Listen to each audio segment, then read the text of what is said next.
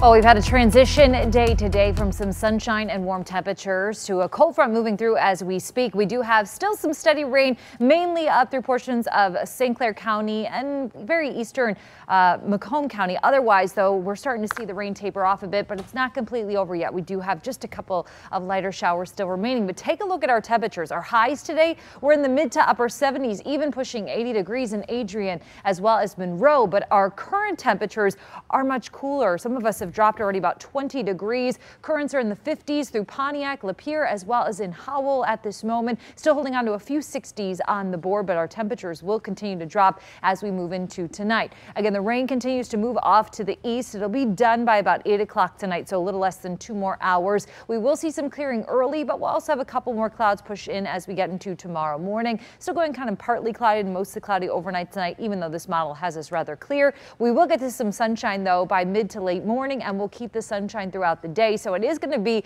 sunny again tomorrow. It's just not going to be as warm with some cooler air filtering in.